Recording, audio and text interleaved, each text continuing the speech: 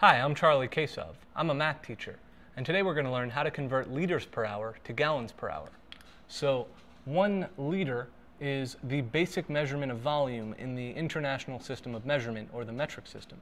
And a gallon, 1 gallon, is a basic unit of measurement in the American system, or imperial system, again for volume. So 1 liter equals 0.264172052 gallons. So when we're saying 1 liter per hour, that would be 0.264172052 gallons per hour. But you're probably not looking for 1 liter per hour or 1 gallon per hour. So let's say you're dealing with 200 liters per hour.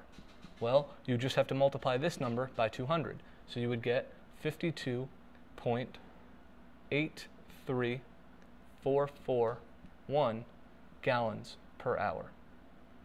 So if you have any number of liters per hour, make sure you have this conversion set up first, and then you just multiply this number by, say, 200, and this number by 200.